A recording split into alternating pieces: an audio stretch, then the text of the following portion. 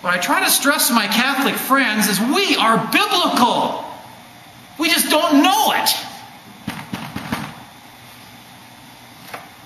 And when did it ever change? That's my question. This is how God, through the authority of the church, established it. How did it ever change? I get a little bold sometimes. Okay. So, any questions on our 3 ordained biblical ministers? Yeah. Well, when we just read that, how do you know they weren't? Why weren't they made priests? Because, again, we have to go back to the Greek words, the Greek text here. In this text, it's called the word diakonos. I think that's the Greek word, diakonos. And that's the word used in this text. And that's where we get the word deacon. Remember, we're reading English here. The original is written in Greek, and I got it right here. D-I-A-K-O-N-O-S is the Greek word. Diakonos is used in this text. And that's where we get the word deacon. So. Okay?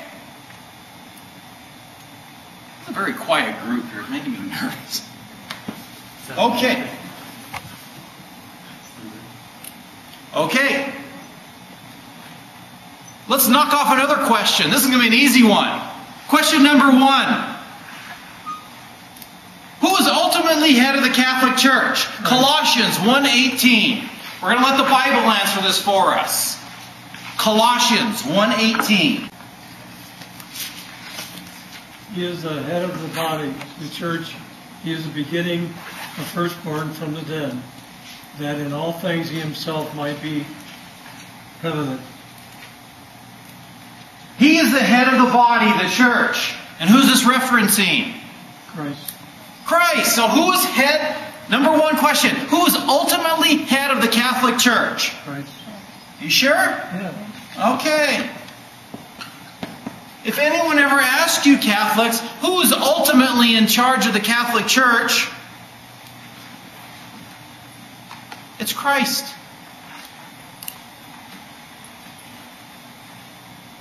It's pretty simple.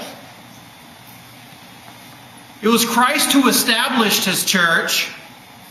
And since He established it, He's the CEO. He's in charge of it. It's His church. Remember in Matthew's Gospel when Jesus is talking to Peter? And He says, Peter, upon you I will build my church. Matthew 16. Jesus is talking to Peter. This is where Jesus made Peter the head apostle.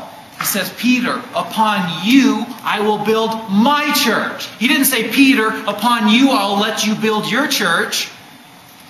He said, I will build my church. So Christ is the head of the church. And the second part of question number 1.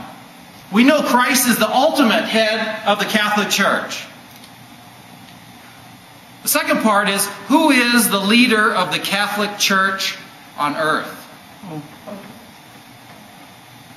Who? The Pope. This is the Pope's role we talked earlier. He is leader of the Church. Is He ultimately head of the whole church? No. Christ is head of the church. But He's the leader on earth. Why is He leader on earth? Christ isn't walking the earth. If Christ were walking on the earth, He'd be head of the leader of the church, Catholic Church. But He ascended into heaven. But the Pope is the leader of the church. So far, so good? Okay. Okay. We're moving on.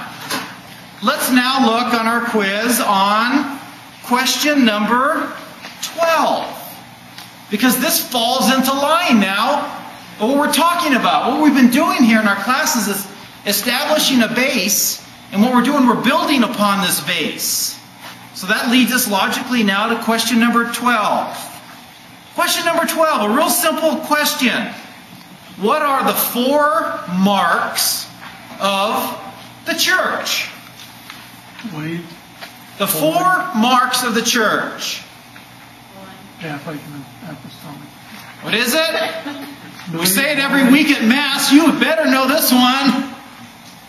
We believe in one, holy, Catholic, and apostolic.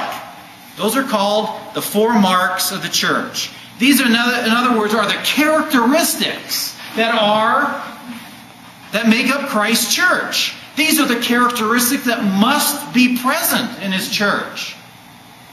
And all 4 of them present in His church. Well, let's take a little in-depth look. Remember, it's important to know the right answer, but it's more important to know why they are what they are. Okay? So, let's do that.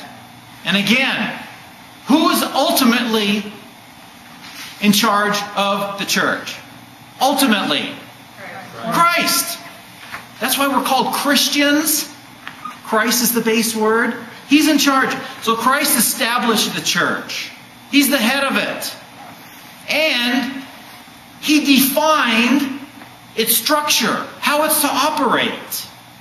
So ultimately, we have to go to Him to determine what are the correct components of His church. So, let's do that. Let's go to the absolute head and learn about the components of the church. And remember, back to authority. If I want to leave with one thing with you when coming to all these classes, when it comes to the Catholic faith, remember authority. This is the key that separates the Catholic Church from every other church out there. And why does authority separate us from every other church out there? What are our sources of authority? Magisterium, tradition, and the Bible. Remember this. These 3 are our sources of authority in our church. And when we use all 3 sources, everything has to agree. There can't be contradiction. Okay?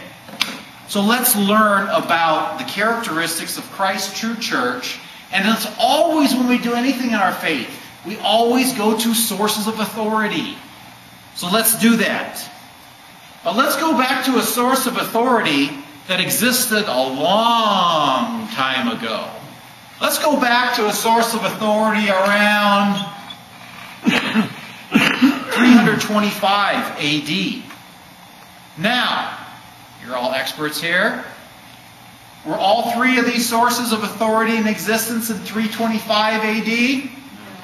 No. Which one didn't exist? Okay.